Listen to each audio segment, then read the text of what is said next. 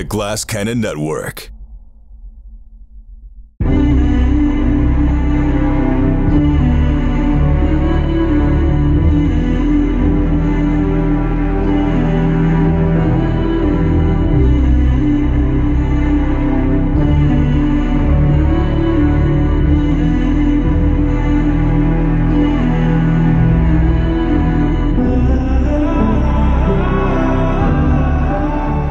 Hello everyone, and welcome back to Voyagers of the Jump, where we will voyage through all of the jumps.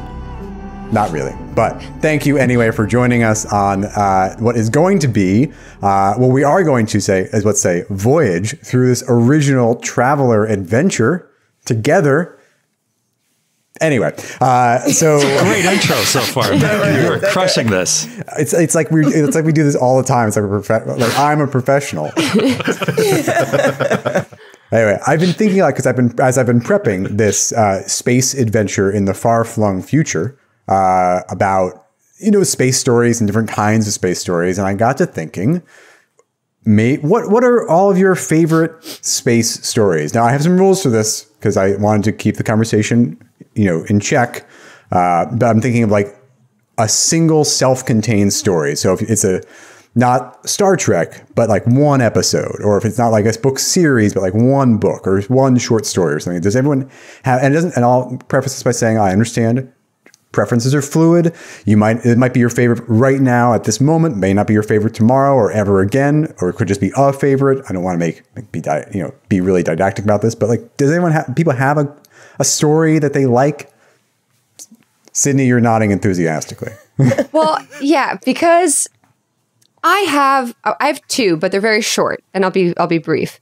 But I think in all general like sci-fi space stuff, I like when it's like subversive. So my first one that I thought of was the Twilight Zone How to Serve Man episode. Ooh. Where it was that was Outer Limits, actually. Oh, really? I think it was Outer Limits, yeah. I just loved it. I mean, like the whole idea, the whole concept of aliens, there's such a specific image. And then when stuff is like, it's actually not what you thought. So I really like that. And then recently I saw Prometheus, and the movie it is good. So there's some good, there's some bad. I won't say anything about the film itself, but I thought the idea of aliens being our creators, the creators of man, and going to find that and then just being so unbelievably disappointed and like what a funny but like by the events and the film. Both. and the ending and the beginning. But no, I just think the concept of that is like a very dark comedy, which I think is rare for sci-fi. But I really enjoyed both of those as like little snippets. Are you talking about the To Serve Man episode of Twilight Zone? Yeah, where they find the cookbook and they think it's like the aliens will. Zone. It's Twilight Zone. Okay. It's Twilight Zone. I just rewatched it actually. It's so good. I listened. There was an episode of it was Imaginary Worlds podcast where they talked about Rod Serling, and I got on a Twilight Zone kick after that. So I watched a bunch of episodes. I'll have to listen to that podcast. I don't know it. It's really it's a great podcast, but it was really interesting. It looks at him specifically and the most basic biographical reading of a creator, but it's really with Rod Serling, it's like really you can pinpoint all of the things he was pulling from his past for all of his work. Yeah, it's great. Well, thank you for that. Anybody else have a favorite they want to share with the group? I do. You go ahead, Seth. Well, thank you. It's the Expanse. So in the show, it would be like season 1, part of 2, but in the book, it's just Leviathan Wakes. And it's actually the journey of Detective Miller, who starts off as this kind of crappy, corrupt cop who's chasing water thieves. And like his whole voyage to where the end, he's like wandering through this runaway alien piloted space station, calling a nuke in some sort of dreamland nightmare on this obsessive quest. I really love that. I also have I kind of like a dude crush on Thomas Jane, so I love anything he does. Thomas Jane. I'm with you there. Yeah, you always get one extra star if Thomas Jane was in the role. So it's like I absolutely loved it. So yeah, I have a quick Tom Jane story. Please. So when I was roommates with Nick Lowe at Marvel, I used to get invites to they would have Marvel employee screenings for all the Marvel movies that would come out. And so they're kind of few and far between early on. It was like Spider-Man 2, Daredevil, and then Punisher. Like we went to the Punisher movie, and they're pretty low-key affairs for the most part. But Punisher was the first movie where some of the people that were in the movie actually came and like spoke before the screening. And I think Rebecca Romaine was sick, supposedly. So she was supposed to be there, but she didn't show. But Tom Jane showed up. And he got up in front of everybody, and he was visibly like very sort of nervous. And he was like talking about how he would go to sleep at night with his flashlight under his covers, like reading old like Spider-Man and Fantastic Four, and what a nerd he was. And he was just like, I'm one of you. You are the people that I most want to enjoy this. And it was the first time anybody had done that. And I will never forget it. Like that memory will stick with me for the rest of my life. I love that guy. So I'm with you there, Seth. He is awesome. Isn't Roy Scheider the dad in that Punisher movie? Is he? I'm like 99% sure. Like Frank Castle Sr. or something. Isn't? I mean, he doesn't last very long, but I punish sharks. You punish criminals. Yeah. Okay. Well, thank you for that Tom Jane aside, Skid. Yeah. I feel like we should always have a Tom Jane aside. There should always, whenever his name comes up. I have other stories. Okay, great. Well, let's endeavor to make that a recurring segment of the show. Alicia, do you have a favorite? Yeah. Okay. So favorite's difficult, and I think I will go before Skid because I'm sure Skid has many stories to tell that are way better than mine. So I'm going to shoehorn myself in. Saying a favorite's obviously very difficult. So like I said, I'm trying to think of like my favorite like moments in sci-fi shows that just pop into my head. And for some reason, this is the one that pops in my head. And I know all of you that like Star Trek will know this episode. It was Star Trek. It was Next Generation. It was like season 4. And I don't know about you guys, but I love Q. Always have, because he's a space troll. He shows up at the most inopportune moments. He's a jerk. Like I growing up, I thought he was hilarious, and he's super powerful. And he just bring in and be like, you know what? I don't like how this is happening. And he would just screw it up, and I'm like, oh. It was the episode where he picked up that like Picard had, I guess, like an old girlfriend or an ex-love or something, and they were dealing with like real problems of space and ships. But Q is like, yeah, I'm bored, so I'm going to transport you all to the set of Robin Hood. Oh, and yes. I love that episode. He had Worf dressed in this thing, and he's like, let's just eat, drink, and be merry. He's like, yes. I'm not a merry man. I am not a merry man. And he had a lute, and he was playing it. And then somebody took it and like smashed it against a tray. And I was like, I love Michael Dorn's character. He's so well done. He's so great. Matthew and I were just talking about how great Michael Dorn is a few days ago. And that moment is so great. I think it's Jordy is playing the lute, and he just walks over and he smashes it. He's like, sorry. It's so funny. It was just so funny. Go ahead. Well, I was like, that episode is how they get Q into Deep Space Nine. Oh, you're right. First season. Yeah. You're absolutely. Oh my gosh, I totally forgot that you're right. Oh, it was just super funny. And I have a really quick, I think, Worf sort of factoid. Hasn't Worf been in the most episodes of Star Trek than any other character? I think something like that. I feel like you're right. That must be true. That has to be true. I think he's been at least the most series, but yeah, probably the most episodes because he's been in the most series. So Yeah.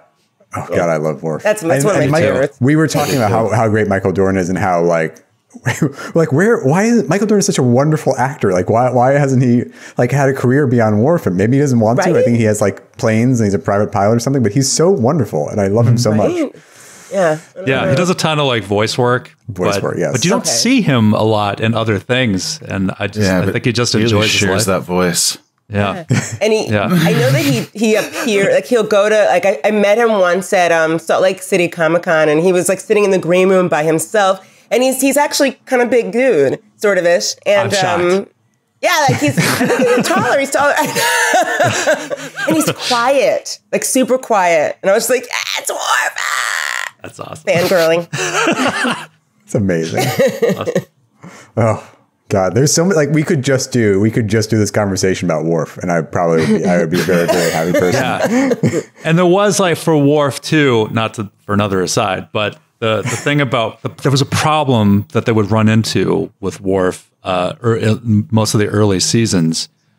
And this is a common sort of editorial thing that anyone who's like sort of custodians of characters will have to watch out for. This would like Nick and Andy and like at Marvel, like they would talk about this kind of thing all the time.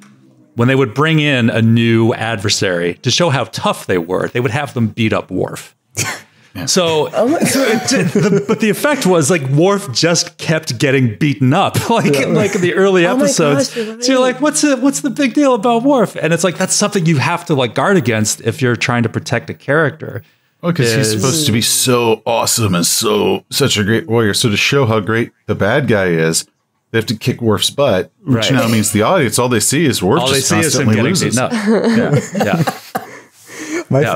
This is not going to be my favorite, but like a season 7 gem is the one. There's the screwy timeline episode for Worf where he's coming back from like the Batleth tournament, and yes, I love that one. And every time they restart, he has a different result in the tournament. My favorite log entry is like many combatants were maimed.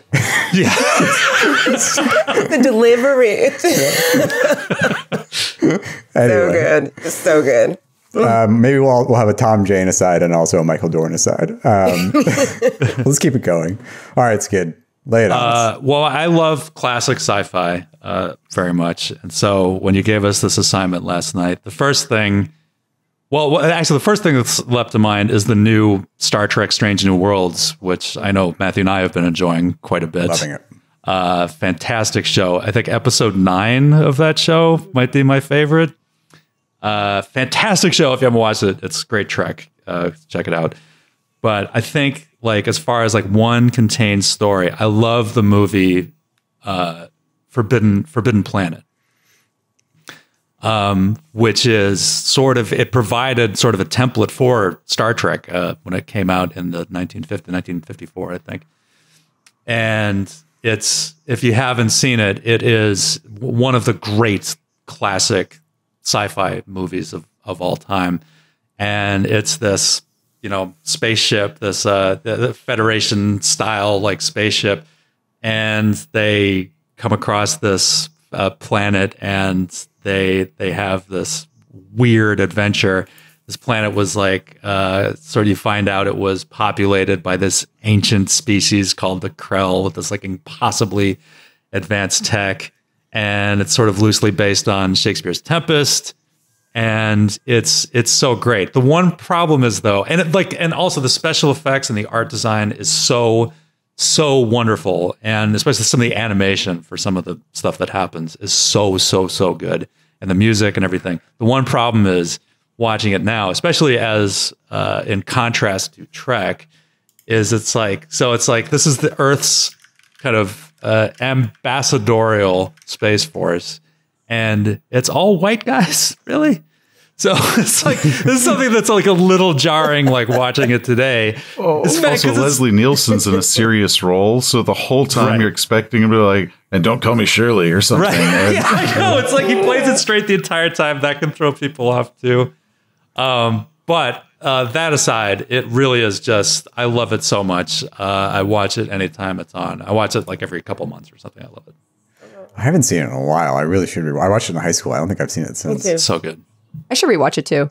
Yeah. Me too. There's a sequel. Like there's a B movie. Isn't there like a Return to the Forbidden Planet? Oh. Is there? I didn't know about that. But it's like, I feel like there's like a B movie sequel. Anyway, the Worcester Group, the theater, like the famed downtown theater troupe in New York, did a thing where they were like staging pieces where they would like match the performances of recordings behind them, and they did one with like the Richard Burton Hamlet. But I think they did one with Return to the Forbidden Planet, and and they're all like silver lame. That's awesome. It was fun. Wow. It's like 3 actors who do everything. Anyway, I posed this question to you mostly because I was just curious, and also because as we're going through this, I wanted to make sure we're like tailoring the adventure to stuff you guys like. So it was a little bit of a fishing expedition, but also I didn't have a good answer. I realized. Also, because like I don't know, where like I when I posed the question to you, I was like, what my answer to this would probably be like something really like I would choose like Inner Light or something really obvious that I just love. But so I decided to spotlight two things that I happen to be thinking about today that are both one I will stand by and one I don't know if I could stand by because I haven't seen it in a long time. But so as some people here might know, I was a huge fan of the Star Wars expanded universe, the canon that existed before the sequels came out. And especially there were the Han Solo our origin story trilogy is just by A.C. Crispin is just so much fun. And the second one, whose title now I'm forgetting, but is essentially Han in his early smuggling years when he's living on Nar Shaddaa. He's hanging, like he's met Chewie. They're working together. Like he and Chewie don't trust each other yet. And it's is it Han Solo at Galaxy's End? Is that what it is? I can't remember what is. Hold on, I'll look it up right now. It's the Han Solo Chronicles, I believe. But he meets Lando in it. It's before he has the Falcon. They find out that the Empire is going to basically destroy the smugglers' moon of Nar Shaddaa where they all live, and it's called the Hutt Gambit. And they basically want to the Empire wants to punish the Hutts, but they can't attack now directly, so they're going to destroy the smugglers' moon, and all the smugglers band together to fend off the Imperial Navy. Oh, that's cool. And they're like buying off certain people, and then they're like building ships, and it's so much fun. It's such a great story, and I'm a big fan. So that one I stand by. The one I don't know if I stand by is when I was young, I was like a devoted watcher. I think I was like literally like 7 years old of the show Space Above and Beyond. Did you? Do you remember this? Yeah, they did a space battle to the Ramones. Yes, they did. Yes. Oh, really? Yeah. Yeah. That's awesome. It was like all I remember. It was considered an oldie on the show because it took place in the future. So they're like, oh yeah, the antique rock and roll CD. CD. Yeah, somebody had a CD and they're like, oh, it's an antique. And it was funny. It was a new technology in the 90s. But there's an episode where they're basically, it's like the Marines on an aircraft carrier, and they're doing this like planetary invasion. They have this massive invasion happening. And then kind of in the middle of it, the aircraft carrier and the fleet gets called away, and they could go to a different planet and assist in a different invasion where, like, if they succeed in that, it will change the course of the war or something. But they basically have to abandon like all of these people who are on this planet fighting this battle, and they just leave them with no contact for like an extended period of time. And you're the main characters who are part of the invasion force, who is like they just slowly run out of supplies, and they slowly like lose everything. And I've heard about it. I've never seen it, but I've heard about that episode. And I'll tell you I'll spoil it because there's the twist is that like the leader, who's the captain, and they send a radio transmission every day at a certain time, and at a certain point the radio breaks, but she doesn't tell anyone because she wants to inspire hope, so she keeps making the radio transmission, and then at the very end everyone discovers, and it's about to fall apart, and then the fleet shows up and rescues them. Cool. And the last scene is they're sitting in like the infirmary because everyone's just like in terrible shape, and they're all just kind of sitting there, and they're like, feels like we're forgetting to do something, right? And it's like, are we missing something? And then you just see the captain, who's like had to hold it together for everybody, just kind of sitting in her bunk, just kind of like look over at the clock, and it's the time she would the radio every day, and she doesn't say anything. It's so good. It's so good. Wow. I remember it. I remember it like that, even though I haven't seen it in 20 years. Okay. Anyway. You watched this as a child, man? What? Yeah. It was, as I think about it now, it was like weirdly like jingoistic as a show, and it was like very into war, and it was, I don't know. So not my ideal kind of sci-fi now, but at the time I was really into it. Yeah. Well, I was watching Darkwing Duck when you were watching that. So. I also partook of Darkwing Duck. I was watching both. Yeah. Anyway, should we play Traveler? Sure. Yay! Yeah, that's what we're here for. That's what we're here for. So when last we all saw everyone, we were building our characters. We ended, and you all went off and continued your character creation. And we're going to get to that. But for now, I just kind of want to jump in, and we'll catch ourselves up. So we'll get to meet everyone and find out what happened. But for now, You all find yourselves on the world of Garda-Vilis. This is in the Vilis subsector. And I'm quoting from the book Behind the Claw now. The world itself is large with a tainted atmosphere and extensive ocean coverage. This still leaves plenty of room for the populace, numbering somewhat more than 470 million. The majority dwell on the world's continent, mostly on the world's main continent, mostly around the coast. And today, it's a temperate, clear, if somewhat balmy day, and the wind off the sea to the north cools the sunny stretch of road of the main star town. The air is breathable, and though some of you might find that the atmosphere here irritates your nose a little bit, and on-worlders tend not to notice, but if you're visiting, and you can't see it from here, but some miles to the southwest of the downpour and the star town is a large lake that's a popular weekend getaway, or was until recent rebel activity reached that far north. And directly from the south of here is the famed Mosaic Desert, which is the largest desert on this world. And at this particular moment, sitting under an umbrella at a cafe along the main drag of the Star Town, we see, well, Alicia, Seth, who do we see? You see, you see Georgina Kershon. She is about 5'4". She has this reedy, I like to say the early 90s Madonna body, that reedy sort of runner type body. She has a very recognizable red mullet. It's well cut, yes, well coiffed. She has bright blue eyes. She's wearing a gray distressed like muscle shirt, sleeves cut off, and cargo pants. She's sort of sitting back. She has aviator sunglasses on, her arms crossed and her legs crossed, and she's just regarding everyone at the table. Where's our drink? How did the rest of character creation go for you? Okay.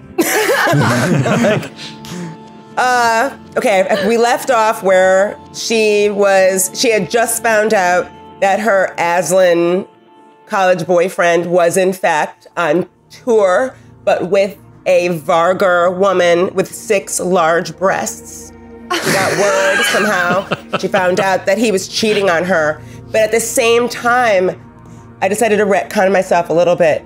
She had a dream that something happened to her sister. And that's when she realized there is really nothing for me here. Unfortunately, when she woke up the next morning, she was indeed canceled by her entire colony that she decided to cultivate. Remember I said she was sort of a doomsday prepper, but she also was a commune / Sydney said, a cult leader.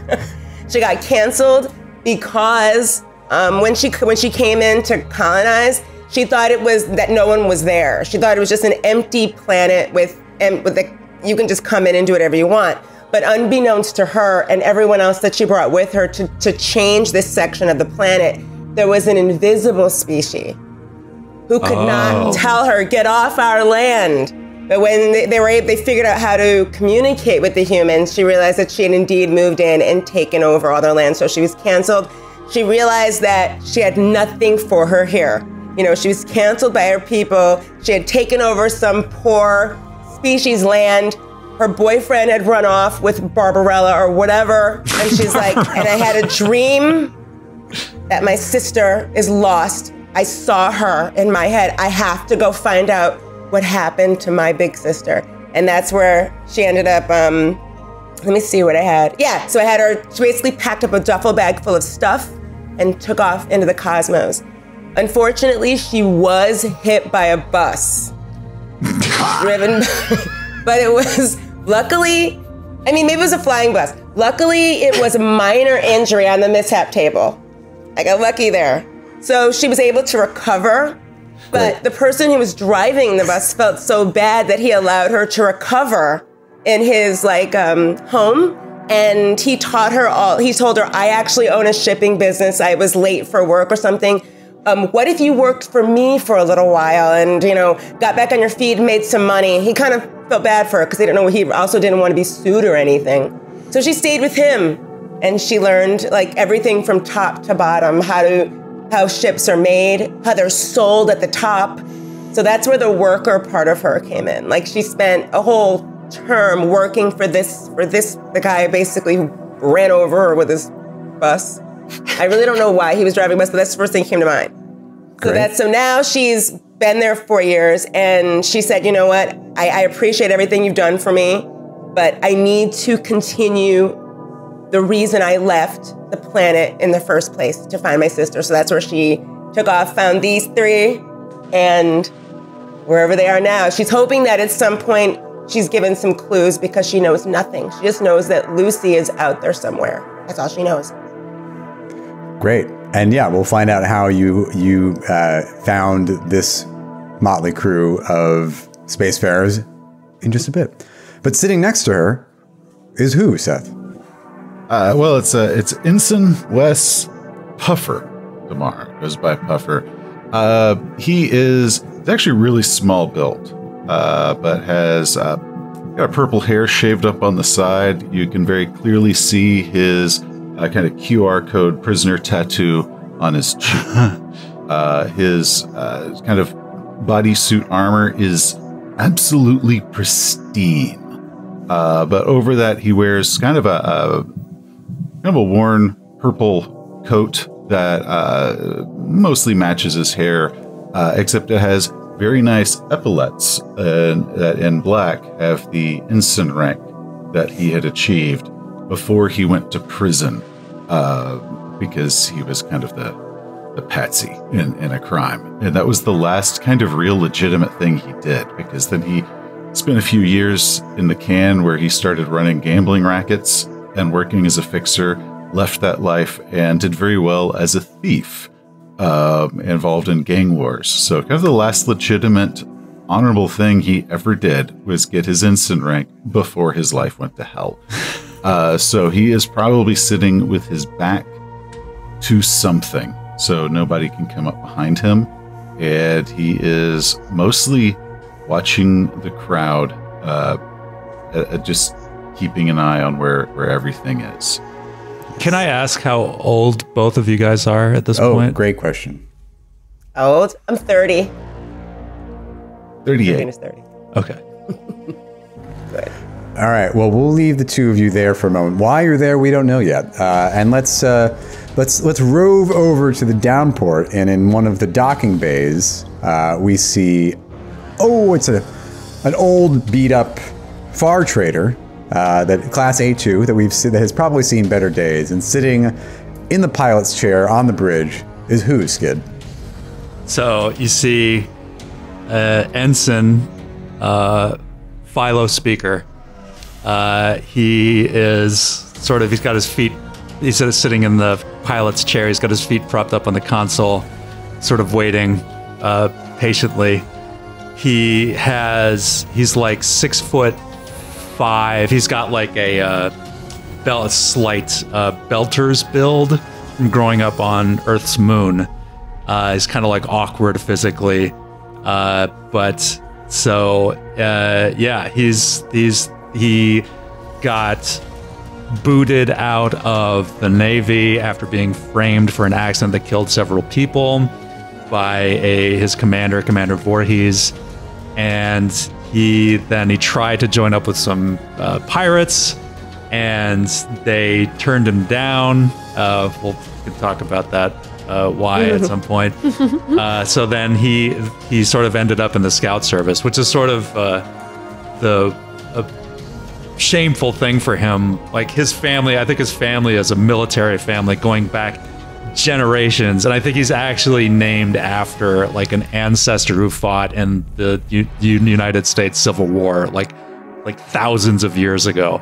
So this life had been set up for him to be like this career naval officer, and he washed out of it. And so ending up in the scout service is like almost a fate worse than death.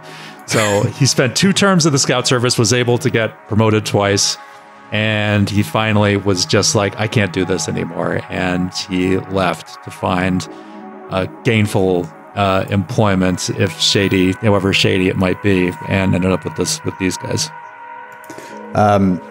Great. How old are you now? 34. 34. Yeah. I kind of warned you we were going to do this, but what is the name of your ship? we can all decide this isn't. It doesn't have to. Don't have to make Skid the person who chooses. I have a I think we can, if we have suggestions, we can vote on the suggestions. I have a suggestion. So earlier, Matthew was talking. He said something Gambit, and I really like the name Gambit. So I've been trying to come up with something, something's Gambit, and then I just literally threw down a random name like Kate's Gambit. And nobody knows who the hell Kate is. It's just what was written on the side of the ship. So we just come up with like a random name, Gambit. Yeah, Kate's Gambit. I also would love if like the ship was obtained because it was like somebody didn't pay up to this guy, so somebody had like bought a boat for their wife named Kate, and it was it's like a really nice thing, and then they were like, we're repoing the ship and we're not fucking changing the name. It's just Kate's Gambit. Do you want to go with that? It sounds fun. That sounds good to me. Yeah. The Kate Far Trader Kate's Gambit. Yeah. Okay, great. All right, and there's like a painting of Kate like on the side. On the side of the it's like faded really and like faded. scarred. Yes. Happy anniversary written on a banner. It's still hanging for some reason. From far away, it looks like 8's Gambit because the K is like the so K is faded so badly off. Faded. And I think this could be like 4 or 5 owners ago too. Like I think no one remembers like who Kate is. It's like the one. It's like the one. It's like that one car on the used car lot that's a boomeranger. It just keeps coming back. Yeah. John Voight's car. I'm pulling up a photo that I believe our viewers could see too of what a Far Trader looks like. Kind of a classic traveler ship. It's a 200-ton hull. It has what's interesting about the Far Trader is essentially a free trader, right? It's a modified free trader with a better jump drive. So what's interesting about this is that its jump capability is it's got a rating of jump 2, so it can travel farther, and it also can carry passengers, which I believe Gigi or Georgina, Gigi, who were friends, is a steward, right? She's a steward, so you could. Yeah. You could offer high passage on Kate's Gambit. Hell yeah, that's awesome. Oh, you mean like sell seats in the bus? I have a little bit of an issue with buses. I haven't gone to therapy for it yet. I don't know about all that. You could sell seats on the bus. We could sell seats for money. We could do that if we need to do that. We can discuss that later. Yeah. Is Kate's Gambit sentient? Like, does it like talk about us like when we're not around? If this is a mini series, it would. It would. Maybe you're the only one who knows how to speak this ship's language. Ooh. Okay, that's a good one. We will. Yeah, that's a good idea. All right. Well, we'll leave the downpour and we'll journey out into the wooded area west of the city, and zooming down as if we're a camera. We're kind of zooming down into the past the tree line, and maybe sitting in a tree. Perhaps is who, Sydney? Sitting in a tree is Artemis Piper. Ooh. Artemis Piper. So Artemis Piper had a good upbringing. Her mom really pushed her to go to university off planet, and Artemis didn't care about school, but she went and she did really well in school. Like she just is a very, very smart person, like streetwise and stuff, but just didn't care about studying. So while she was in school, she just would hustle at the local bars and just hustle people at Hoverpool every single night. And she was paying off loans by doing that. After she got kicked out of every dive bar in the area that the college was in, the university, Rutgers Space University. Space Rutgers. She graduated and she went into an agent career as an intelligence agent, as a spy. But she only made it one term, if we remember. She got very badly injured on the training course and ended up really messing up her back.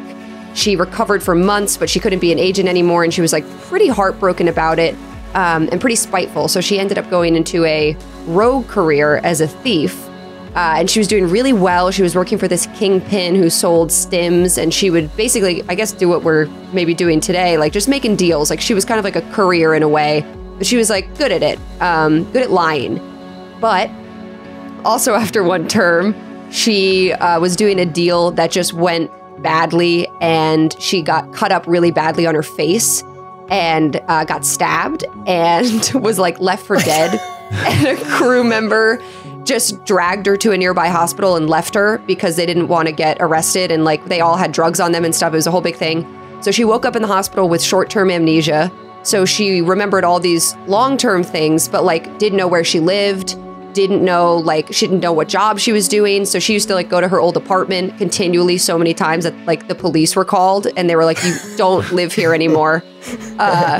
So after that, she was like, she eventually gained her short-term memory back, but she realized like her career as a thief was over, her cover was blown.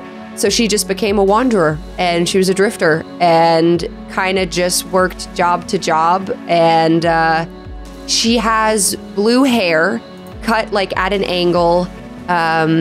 She never went back to her home planet because one, she's not insecure about the scar on her face anymore, but it's like she's forever changed. Like her career trajectory was changed. She can't face her parents. She can't go back home. She just is not the same person that she was. And she's done a lot of bad stuff. She's not a great person.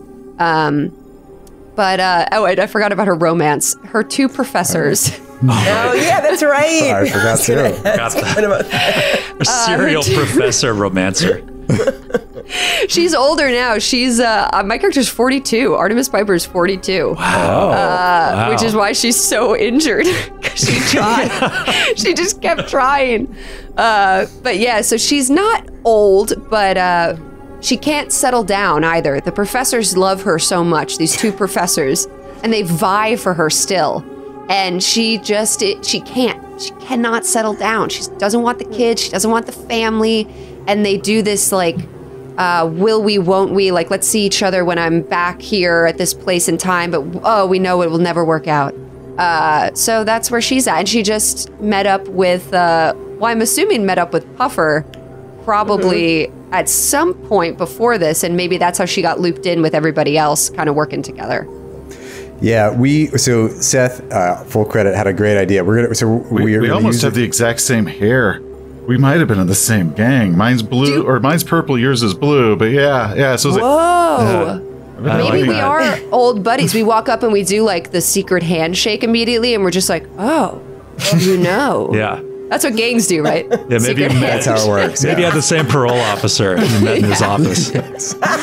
Well, normally you guys would have been establishing your connections rule skills as you went along and how you knew each other, but we haven't done that because we only had so much time in the first episode. So Seth had a brilliant idea to kind of do it Blades in the Dark style, where we'll flash back to those connections as we need to establish them. But there is one bit of housekeeping I want to do before we figure out why we're all on this planet and what we're all doing. But I want to pick a skills package for you all so you can get a few more skills before we go into this. And I know we've been talking a little bit off air. It would be useful if we had a skills package with engineer in it. So do you guys want to go with the Starship skills package? Sure. That offers astrogation 1, electronics 1, engineer 1, gunner 1, mechanic 1, medic 1, pilot 1, and tactics naval 1. Ooh, that sounds good. Okay. I could use all of them but medic. That's the one skill I have at one. So any of those is great for me. So basically, what you'll do is we go around, and whoever goes first, and then you each pick a skill. Oh yeah, you draft skills. You draft skills from that. Yeah, I like it. Okay.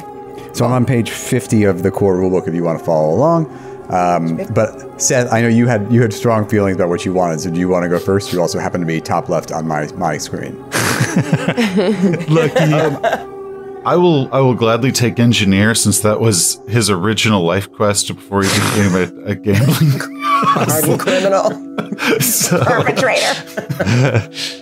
I will take engineer 1, and I'll figure out which sub engineer that is. So, alrighty, let's continue in the order you are on my screen, because that feels like the most random version right now. Skid, what would you take? I think I actually have almost all of these, except I don't have medic, so I would take medic. Great. Alicia, which one do you want? I think mechanic lines up the best because she was around whatever, Daddy Warbucks, whatever he was, and she saw like the ship business from builder to selling. So I think mechanic, so she's seen things being built. So maybe that would make sense. Yeah. Perfect. Sydney, sorry, we'll do a snake draft, so you get to go twice. Oh, look at me. I was going to take medic, but I think I already have astrogation and I already have electronics. And they're both actually 2. I'm pretty good at those, so anybody can have those. I don't need them.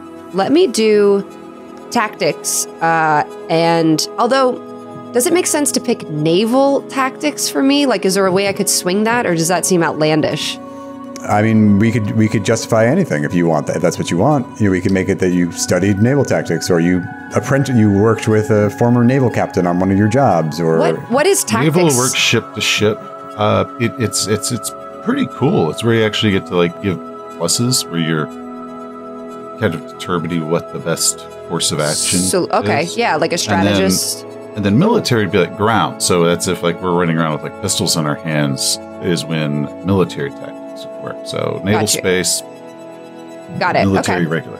Cool. Then yeah, I'll do tactics and I'll do gunner, because I think she might have gotten up in the mix with gun combat. All right, so we got astrogation, electronics, and pilot left. 1, 2, right? I will take electronics if nobody wants that. Yeah, I have electronics already. All right, so go for it. Go for it. Got it. Alicia, let's go back. Which one would you like? Should I do astrogation? I just don't know how to fit it in. Maybe she just learned. Astrogation is like the it's plotting jumps, basically. Yeah. You know what? I'll take it, because maybe she studied a little bit in trying to figure out the last known whereabouts. Because, right now she's pretty, laser focused, but maybe that's how she figured out. So astrogation looks good. Maybe she knows a little bit about the planets. I do have the maps pulled up, so it kind of works out. And Skid, what does that leave you? I have mechanic. The only one I have... Did someone take mechanic? Nobody took mechanic, right? Alicia took mechanic. Alicia. Oh, okay. I did? You did? Yeah. The first one. You learned it from you're right. I did. You're right. I'm bus sorry. driver, dude.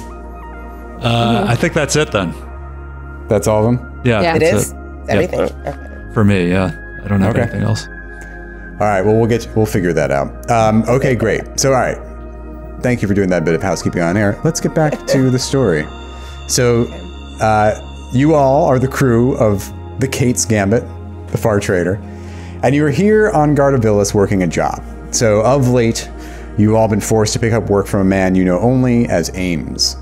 And he leased the Kate's Gambit to you that Philo now sits in, though at a pretty steep price. I believe you only had 2 ship shares when you mustered out of the scout service, right, Skid? That's right.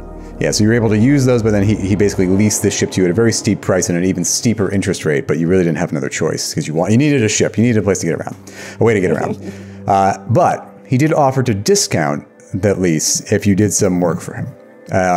And this connection was made actually through one of Puffer's underworld contacts, which we'll learn more about later, I imagine. And you all needed the work. So here you are. And Ames hasn't asked you to do anything illegal per se yet, but maybe you've had your suspicions. But mostly you've pretty much kept your mouths shut, and you do grunt work, deliveries, pickups, courier work, enforcer work, whatever he needs. And today you're on Garda-Vilis on his behalf to basically execute an exchange. And so per Ames's instructions, you picked up a series of crates that you do not know what they contain. You flew them onto Garda-Vilis, and when you made entry, you reported your purpose of your visit as a geological survey, kind of some side work for the scout service. There actually is a scout service base on Garda-Vilis, but you just have some extra. The service always has the need for some freelance work, and with Philo's connections, you're able to kind of use that. And you, locked into the secret compartments of your cargo bay were these several airtight containers. And again, following Ames's instructions, you picked a place out in the remote forest somewhere and tagged them. And you have a meeting set at this cafe, and the exchange is supposed to be simple. You provide the coordinates, they provide the payment, and then you're to deliver that payment personally to Ames on board his yacht next week. And in fact, at this moment, approaching the table that Gigi and Puffer are sitting at are 2 humans. One man, one woman. The woman's probably in her 50s, and she has the shaved head, and as she approaches the table, you can just make out the tail end of a scar on her neck that disappears into her collar. And the man is younger with a flop of black hair tossed back across the top of his head. And he looks at you and he says, "Excuse me, is that steelfin soup?" Why, yes, it is. It might be sealfin soup for the right people. And he and the woman exchange a look. And they sit down because you clearly have responded with the correct code word. Well, she's also got the hair of whatever gang it is that's really prevalent. We all have the same hairdresser. Yeah. Oh, what a giveaway. Oh, hey, So real fast, man, what's the law level on this world? I can tell you because I pulled it up, but then I pulled the page away. Sorry, give me 1 second. Also, Okay. I'm curious as to Pull it what. up, but I don't know how indexes work, evidently. Oh, Yeah. what sector is the planet in? Also, I would be The curious. Vilis, yeah. the Vilis sector.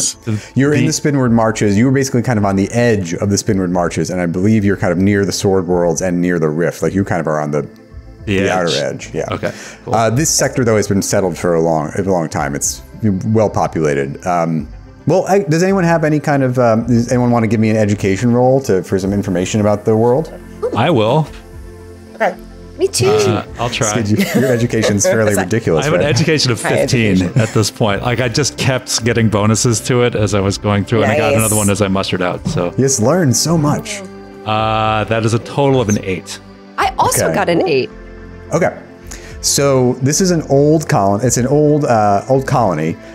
It was settled in the year -121. So it's been around for a while, long time. But it ran into problems very quickly with its government and basically had to appeal to Vilis, a neighboring colony, for help. And there have been tensions, and they basically took over and renamed the planet. And there have been tensions about that ever since. It's kind of baked into its history. With an 8 for both of you, that's an average roll, you would know that there has been some political instability. There's at least one rebel force on the planet. In fact, there's more than one, and there are factions of each within, and that there is. You also know that there's one of those rebel forces called the Tanus Freedom League. Tanus was the original name of this planet, and basically they're separatists. They want independence from the Imperium. But there's another rebel organization called the Ine Gavar, INE, new word, GIVAR, and they're considered by the Imperium to be a terrorist organization, though you would know the truth is a little more complex than that. I would say that's probably basically what you know about the planet, and you know about the Scout Service base, obviously. And it's law level 8, meaning almost everything is freaking illegal here. Yes. Oh, okay, Yes. okay. So yeah, you okay. probably don't have your weapons with you if you have weapons if you're out and about. You would know about the Mosaic Desert. It's a wonder of this world, and it's supposed to be stunningly beautiful. It sounds pretty. So these two exchange a look, and they sit down across from the two of you. Mm-hmm. They notice your epaulets, Puffer, and they say, "What are you?" The man says, "What are you, some kind of cop or something?" I was just going to kind of laugh and kind of gesture to the prison tat on the side of his face and say, "I never made it in." And yet you wear the bars. These are the bars I earned before I went in prison. I see. They exchange looks. A suspicious look. All right. The woman is clearly impatient. Very uncomfortable being in a public space, and she's like, "Can we just get on with this already, please?" I would also like to do a recon, see if there is anything they might be wearing, or if they are glancing back at maybe where there might be a sniper they have in position. So just kind of Great. trying to Yeah. analyze. Roll recon. What stat would you like me to work with that? Let's do. I would do social standing weirdly because you're kind of right. Does that make sense? Okay. How was your social standing? 4. So It's prison. It's the prison I'm really thing. enjoying my soup. You're really enjoying your soup. It's a beautiful day. It's a busy cafe. It's like you're sitting at an outdoor table. It's a nice day. People are out and about. They don't seem to be glancing over their. I mean, they look nervous, but they're not particularly like. It's not like they keep looking to like a certain table or anything. Okay. Like winking over or like glancing at the rooftop next door.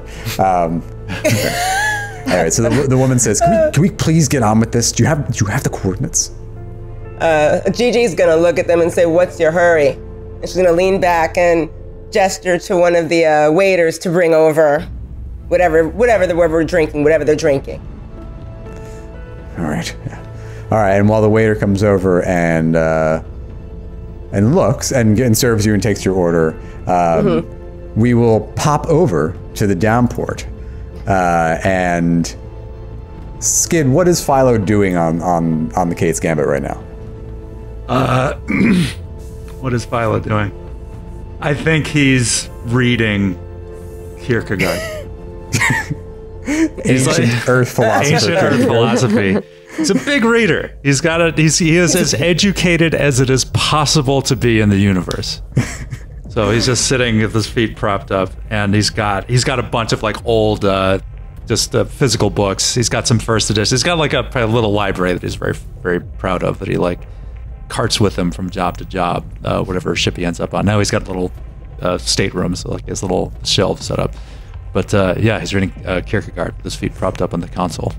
That might be something you could offer if you offer high passage. Like, we have a library in the stateroom number 2. Yeah. But they must be returned in good condition. All right, so as you're reading Kierkegaard for fun, no less, you with your feet propped up, you have a little over at the sensor station. You have a jury-rigged little whatever the space version of a police scanner is, sitting on top of the sensor station, and it starts to crackle to life, and you hear a little bit of chatter, and you can make out is like, assemble downtown, but do not engage. Stand by for further instruction. Do not approach the cafe. Repeat, do not engage. Do not approach. What do you do? Okay, I think he's going. Do we have some means of surreptitious communication, electronic communication right now? I'd say available so, to right? us? Yeah, you could be on comms with everybody. Yeah. Maybe he just sends a text or something, but he's... yeah, I'll just send a text. I'll send a text. It's like, caution, caution, you're being watched. Okay. So Gigi and Puffer, you receive that text on your comm units.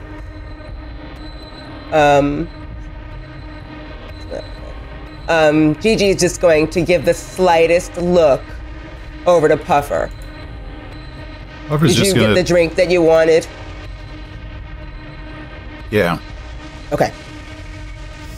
Now, Gigi does not want to sit at this table with his people any longer. It's just a power move to appear relaxed, like she could sit here all day with you, even though she does not want to. Great. So the woman asks you again for the coordinates. Can you please? All right, we've done the niceties. Whoa. Coordinates don't know anything about it. Coordinates. Now they're supposed to give us just cash, right? What was You don't know. They're going to give you payment. Okay. Like, a restaurant like this ain't nothing free. All right. And they lean back. And they size you up. Roll persuade. I would let you roll streetwise too if you want to use that. Okay, I am good at that. Okay.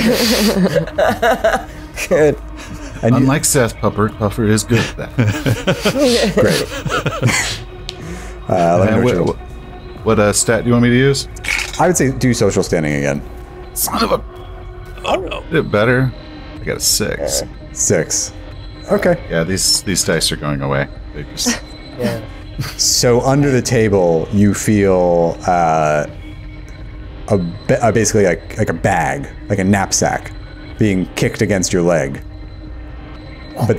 And you both feel it bump you, but then you feel you also hear a boot being laid on top of it.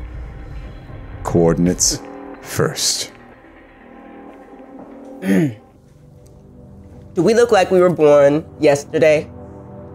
I think the upper hand is held by me and my cohort over here.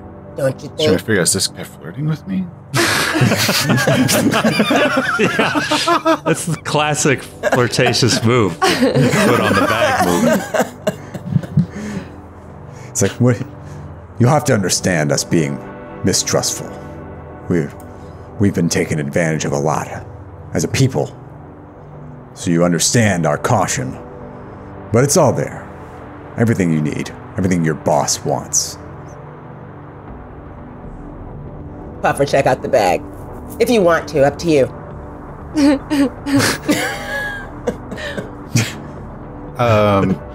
Puffer's going to try to just casually get his hand down, just open the bag and look at. He knows he's being watched, and he's actually really nervous about the fact that these people keep saying certain things that he would really prefer people not to say out loud. So he's like, okay, I'm with a bunch of idiots, and the last time I was with a bunch of freaking idiots, I'm the one that ended up in jail. So Gigi and I need to get the hell out of here. I just want to confirm it looks like it's good. Yeah. And extract ourselves without saying anything incriminating. So I'm just going to kind of reach down, keep my other hand on the table, and just check. Inside the bag, so if you're reaching inside the bag, they lift a boot and you can kind of reach a hand down. You feel essentially a bunch of hard drives, a bunch of whatever the space version of a hard drive is. Data core, yeah, there we go. Nice. But they're not like thumb drives. It's like they've been taken out of computers. Okay. Okay. And I'll give Gigi a nod and just kind of sit back and sip my drink. Do you I don't know, how are you going to give them the coordinates? Are you going to pass a slip of paper across the slip of paper across the table to them or something? Actually, I was thinking about having the piece of paper, but in a sort of like whatever their drink menu is, and then recommend a drink. And basically say the cafe's busy. You can go ahead and have our table. I really recommend the whatever. The Pan-Galactic Gargle Blaster. The Pan-Galactic Gargle Blaster. There you go. It comes with a live ski lock swimming in it. It's delicious. Okay, so you and it's like in the coordinates are like in the menu. Yeah. It's basically a little fortune cookie sized piece of paper with whatever GPS is. Okay, great. It's a strong drink. Yeah. But it's the right drink. So the woman glances down and looks over at her partner, and he nods to her, and she turns away, and she kind of just starts whispering as if to no one at all. Meanwhile, out in the forest west of the city, we find Artemis sitting in a tree with binoculars, staring at a recent mound of dirt. And all of a sudden, a group of well-armed and well-soiled figures. Well-armed. Are they armed? They're haphazardly armed. A laser pistol here, a shotgun there. But mostly you'll notice the weapons look kind of antique. Like they're not particularly new. You see them approaching the mound, and they find, and one of them carries a data pad, and he's kind of navigating them as if he's looking at a map. And that person signals to the others, and a couple of them extend folding shovels and begin to dig. I immediately send a message. I ping Puffer or Georgina, and I say, was the handoff made? Or would they already be here? Can Gigi just sort of stretch, tired? That was a signal. If you're still looking through the binoculars, you would see Gigi go. I can't see you, Gigi. I'm you can't? So far away. Oh, yeah, she's miles outside of the city. She's watching the. But I like messaged you. I like pinged you on like a comm device or something. So if I don't know if you can like answer your phone at the table. I don't know if that's proper etiquette. Yeah, your phone is blowing up. You couldn't. It is kind of rude to text while you're having dinner with somebody. But We're on comms. We probably would have. Yeah, you can be on comms. Yeah. You know, Right, okay. some Give code me. word like Yeah, the badger is in the trailer. Playpen. I don't- yeah. The badger is in the playpen. The bad. Oh That sounds terrible. no, that sounds really horrible. Really bad idea. I'm not a parent, so I don't know, but I'm assuming. I think it's- Badgers yeah. in the playpen and the kids are 6 feet deep. Give me a cough. Give me a cough. Cough one. Such a dark set of codes. No, I think Artemis says the woodpecker is searching. Cough once for completion. Cough twice for a problem.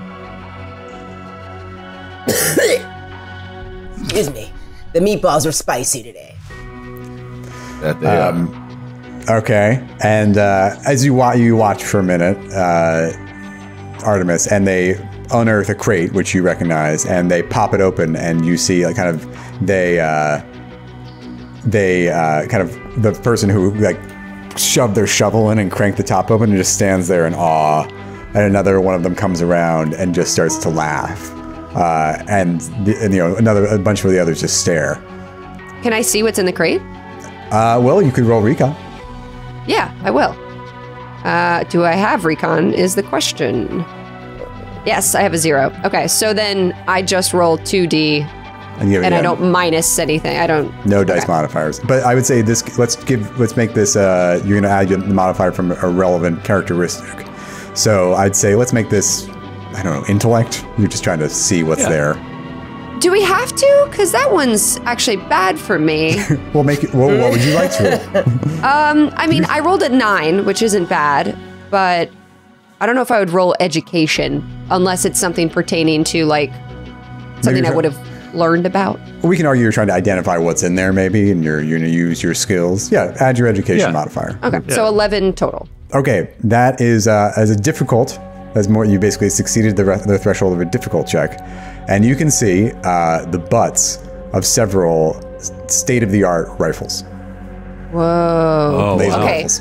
It's Now, a big no-no here. here's my question though. How do I know? We would have figured this out beforehand, but how do I know that the people digging it up are the right people if we don't know? If we don't know who the people are, like how do I know that it's the right people if we don't know who the people are, what they're getting? Great question. And in fact, at that moment, the woman tilts her head as if she's hearing something in a tiny micro earpiece that none of you can even spot. She looks at the two of you, Gigi and Puffer, and says, "Done. Pleasure doing business with you." And with that, the two of them just get up and leave. Rude. Puffer. I calm them also, Sure, and Skid too, and Skid too, and I say I just say completed. They were full of.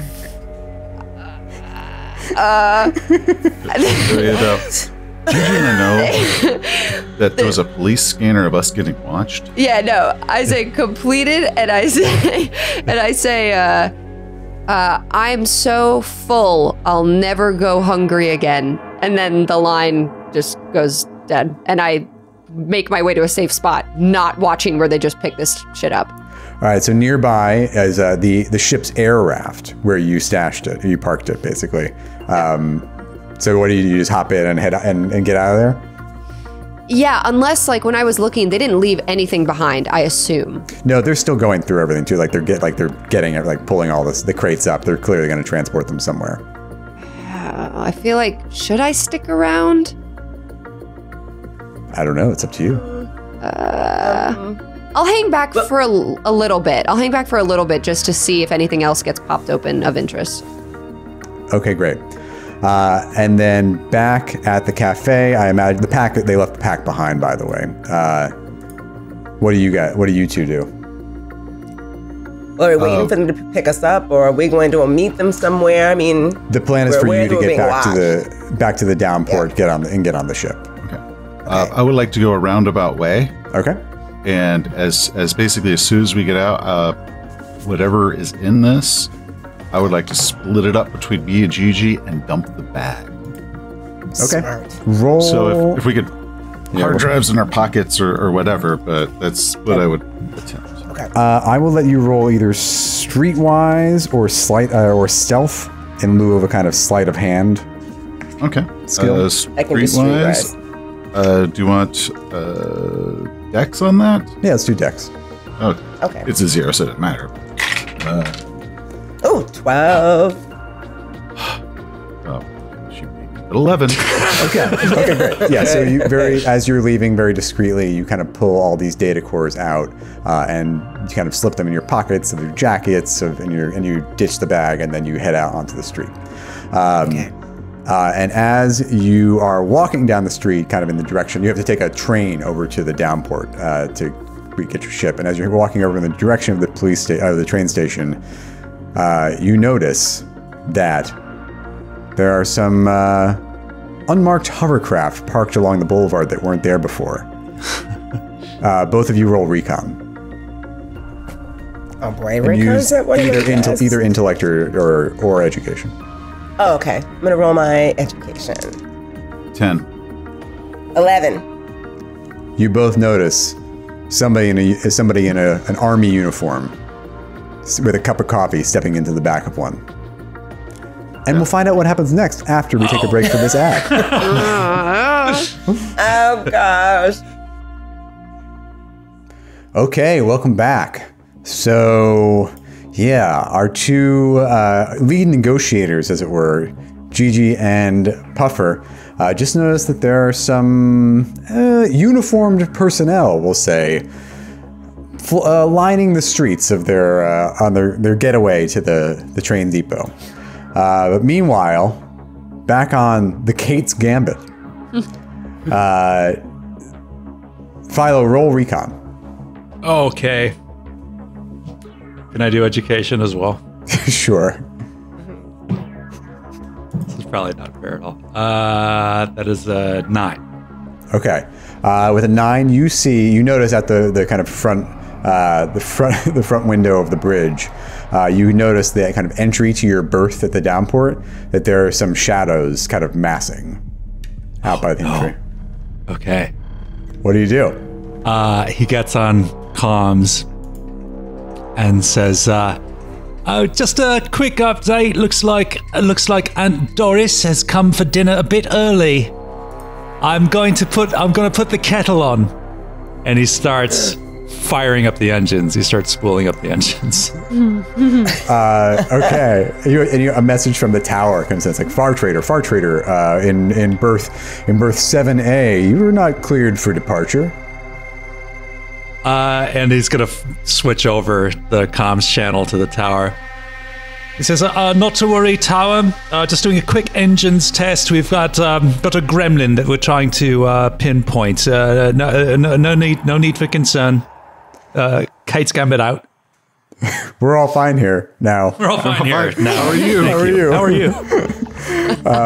Okay. Large leak, very dangerous. Large leak. So Skid, what's your plan? I don't know. Let's say you all have a code, just so you don't have to keep improvising a code. Right. Let's say you can talk freely on your comms. Okay. I think I'm going to quickly skim through my Kierkegaard book to see if he has any advice. Okay. If he doesn't, I'm going to plan on just taking off and getting out of here, because I think that might be the only option. And then if I need to, not knowing what's going on with GG, and I'm not going out, not knowing what's going on over there, I would, if I knew there was trouble there, I would fly to them. Do any of you have navigation? Navigation? Navigation. That would have helped, but no. Why don't you all roll it untrained? So do it at -3 unless you have Jack of all trades. I do have to. Oh, I I do. have a jack of all trades. That's right. You do too? Yeah. Yay! Well, then Ooh. Okay, perfect. you Yeah. reduce your penalty for each level of Jack of all trades you have. 10. 9. 9, 10. Best roll. 9, untrained. Okay. 8. Those are all great rolls. So they're untrained. Okay, so basically, let's say you all you know what you were up to. So you discussed 3 backup locations for pickup where you could all rendezvous. And you're looking at a map now. So one, there's an island off the coast to the north. There that looks like kind of like a fairly uninhabited, but it's close to the city. And then of course there's always the Mosaic Desert to the south, and then there's the lake to the southwest. I love the sound. The sound. The desert sounds awesome. Okay. Yeah. Wait, geographically, just wondering, is Artemis closer to any of those, or where's like the forest or in this? You're to the west, so you could get to. I mean, the island is close to the city, so you'd have to come into the city to get to the island.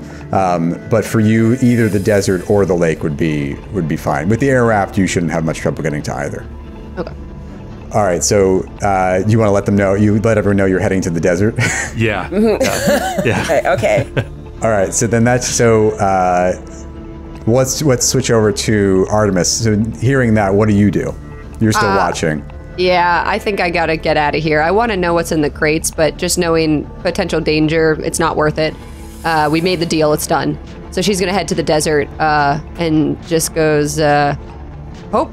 I know we're not doing code words, but I want to. But she's like, "Hope dinner's hot for me when I get home," and she heads to the desert. Okay. So then that leaves us. So you're on the air raft heading to the desert. Skid, do you take off? Yeah, I'm gonna take off. Tara's like, Kate's Gambit, Far Trader, power down your engines now. You're not cleared for departure. He's not here, man. Yeah. Boring conversation anyway. Turns off the radio. No. It takes off. Okay, roll a piloting check. Okay. To take off and get away without approval from the tower. Oh no. Oh no. You can use your education. Okay. 8. Okay, you're fine. Okay. Oh wait, you got to consult my cheat sheet for the effect of that roll. So in Starfinders, you roll your check, and based on the difference between what the requirement was, like what the DC in a different game would be, and what you roll, that's called the effect. Okay. So you get away. Okay. But you notice on the LiDAR as you're going, you can see over the sensor panel that you have like a patrol craft that's following you. Oh, okay. Okay. All right, well, we'll leave you there. GG, because that was marginal success, but.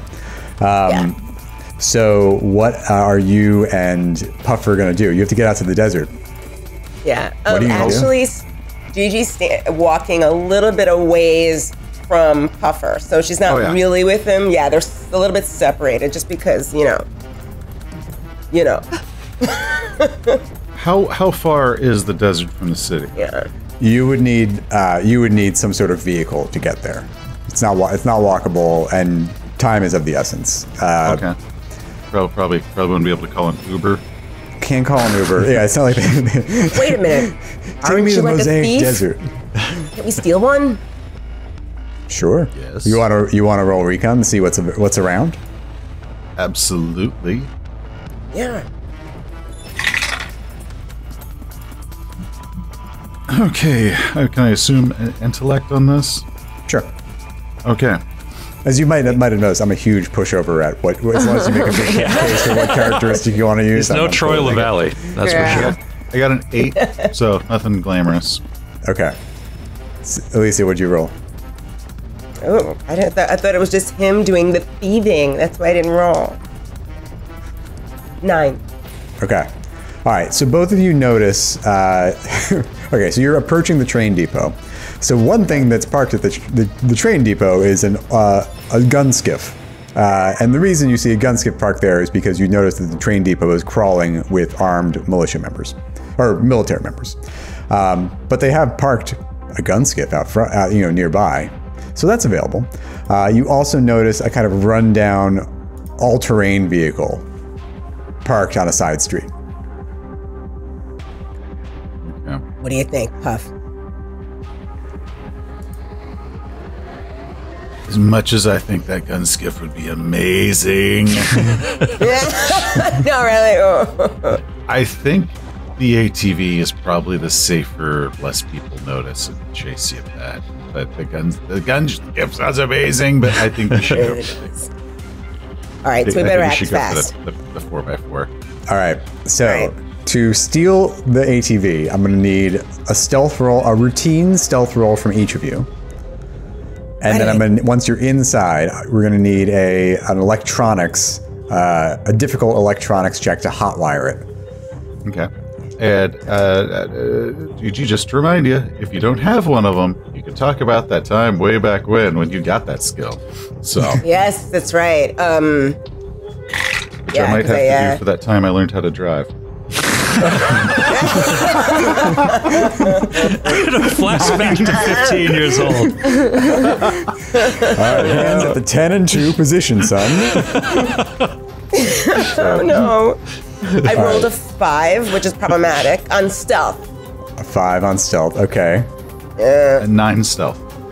Okay. So Ooh. Puffer, Okay. you kind of look both ways, and then you dart over to the ATV, and you make it look like you're just kind of like checking your hair in the rearview mirror, and you actually are just picking the lock to get into the car, and you do, and then you wave Gigi over, and you make a run for it, but you go to open the passenger side door, but he hasn't unlocked that yet. So you're like, so there's a minute there where you're looking at the door, but if you look around, it doesn't seem like anyone has noticed you. All right, so you get in the car, and then who's going to roll the electronics check to try to hotwire it? Is it electronics computer? Which electronics is it? Because I have computer. I have electronics like ship and Yeah, cars and buses, like vehicles. I have electronics breaking into ATVs. Yeah.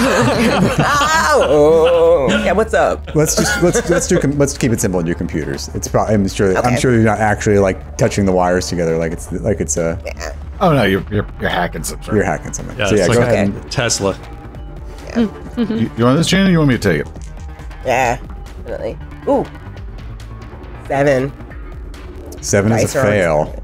Yeah, the dice are already You want to try? starting. You Oh. can't even unlock the car. Puffer, what do you want to give it a try? Yeah. Someone lock the car. Well, because I have a 9. That's with your characteristic bonus. Yep. It would have Okay. been an 8, but now it's a 9. Okay, you are able to hotwire the car, except the owner of the car seems to be approaching down the street and is like, "Hey, what are you doing? That's my ATV." What do you do? Kill him. Kill him? Kill him. Start shooting. Kill him? Wait, he sees both of us. Yeah, he sees you. He sees the two of you in his car trying to get sitting in the front seat. Okay, how far away is he? About? Let's say 30 meters. Oh, gun it. Let's get out of here. Let's go fast. Even So, if we're real fast. Run him over as you're going. This is like that time a couple years back when Gigi taught me how to drive a vehicle. Oh, right, because you grew up on an ocean world and maybe you never got Right. your driver's license. Wheeled vehicles are always kind of interesting to me. I put him in the driver's seat. Do you know how to drive? I have faith in you. Okay, so anyways, a couple years back, we were doing a job, which is actually lifting some stolen vehicles, and we had to actually get them on and off the ship. And because of that, that is how I got drive ground vehicle one. Amazing. Wow. Connections rule. Awesome. How many of those do we get? How many? What's 2. 2? Okay. One from two other players. Okay. Okay. Okay. With that in mind, Meaning like 2 total, but like not from the same person. Okay. Okay. And they have to be a skill that other character knows already, or it can be anything. It can be anything. Okay. Oh, And it's a full level, so you could actually boost a 2 to a 3 or anything. Like that. Oh, that's awesome. Okay. Oh, that's really awesome then. Perfect. Yeah, because I have a drive. So- I have a high drive. Oh, good. Well, I made a 9. Okay. So you pull out and you just step on it and just start like cruising out of the city, or maybe you do it in a way that doesn't attract too much attention once you turn the corner. Either way, you all are on your way to the desert. However, Skid, Philo has noticed that he's got a patrol craft following him, and you're going to need to shake them. Okay. So I'm going to need a piloting check from you. Oh, bad. I'm a decent pilot, but I'm a very clumsy man. So, generally. No. So let's see. Okay. Oh. Okay. 8. Okay. That is enough to shake luckily you didn't get picked up by the military, but it was just kind of like cop who's like local cop, local PD. Okay, so I like fly like really low, like maybe over a forest or something, and there's like I spot like a valley like on the topographical like radar, and it's like boom, just like duck into it, and just like Baker's Canyon back home. I just keep like, so by the time he gets up to me, like I'm not showing up on the scans and I'm gone. Okay, amazing.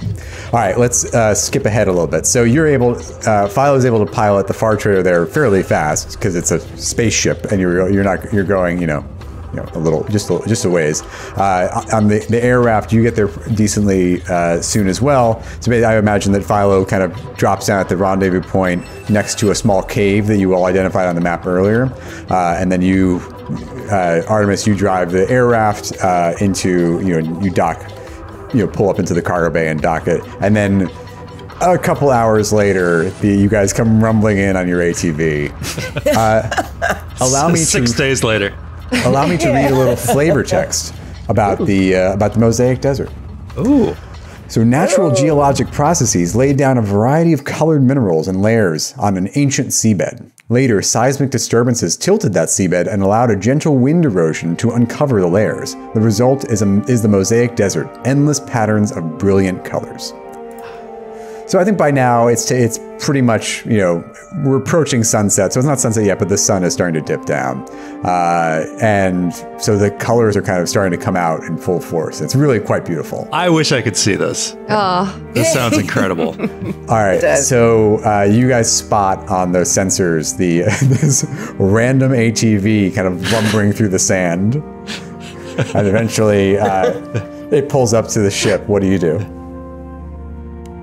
I think Philo has been like standing outside. He knows what direction they'll be coming from, and he's like set up like a folding chair outside the ship, and he's got his like binoculars. He's like got a head wrap around for stuff from like blowing sand. He's got like his binoculars out, like scanning the horizon for them. Okay, and you guys pull up, and yeah, what happens? When you see each other, what do you do?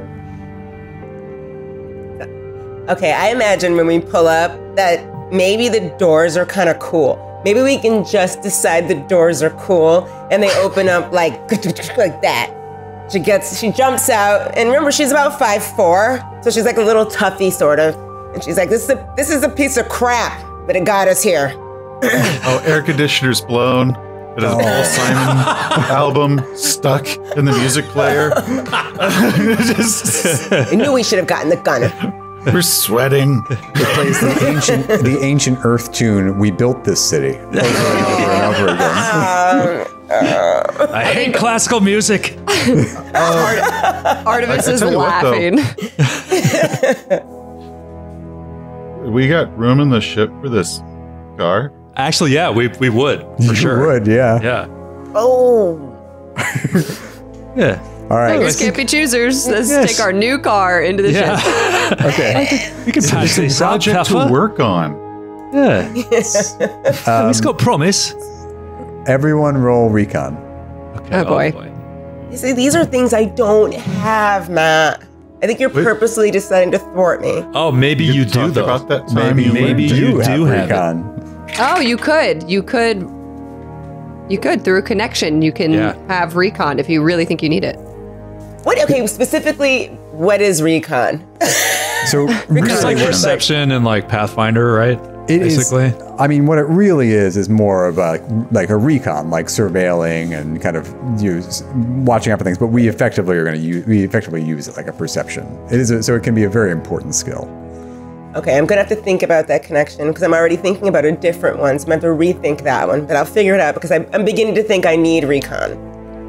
Okay. Yeah. I mean, it does come in handy. Yeah. All right. So yeah, what everyone get on their recon checks? 11. 5. 6. 3. How'd you do, Seth? 11. Oh, 11, sorry. Okay, well, that's great because, Seth, you are the only one to notice that there is something coming out of the cave. Oh. It seems like a pale spine. Yeah, in the rearview mirror as you're like about to drive it up the ramp onto the ship. It's this pale, spinely looking creature who's pretty tall and his eyes are very small and cloudy, and he has an extremely large mouth. Are you sure he's not just saying Philo? He's not just saying Philo. And the thing Sounds like Philo. roars and charges at you. Oh, whoa. Everybody roll for initiative. Oh no! Oh. Initiative? What the heck is Would that? like to attempt Are we 2D for tactics. initiative? Military ground tactics because that could give a plus to everyone's initiative. Great. Oh. Oh. So for initiative in Traveler, you either roll a dex check or an intellect check because being smart can help you get the jump, or you can just be fast. Okay. Okay, I got a 9. You got a 9. So the effect, does that have an effect? No, it's 1. I have to raise everyone's initiative by 1. But Oh, I failed it. I could actually slow everyone down because I'm a moron, but Get behind me! Oh. Okay, yeah, so everyone give yourself a +1 to your initiative roll. Okay.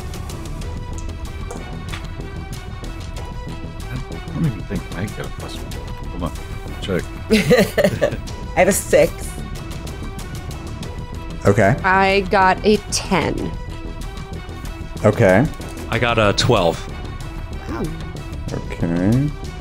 I got a 5, unless I get my own +1. So I'm either a 5 or a 6. I'll get back. I'm pretty sure everyone else will go before me anyway. Yep. Okay. In fact, Philo, you get to act first. This creature is kind of approaching.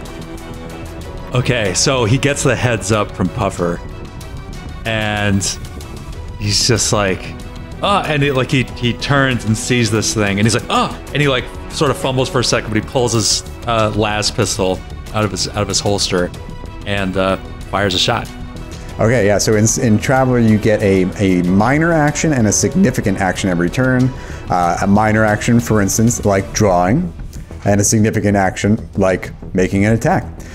So yeah, you can go ahead and attack and see if you hit this creature. Okay, so that is a 9. Okay, yeah, he's going to be within a range for you that this would be an average roll. You do hit. Awesome. So go ahead and roll your damage. Oh, beautiful. This thing looks terrifying, by the way.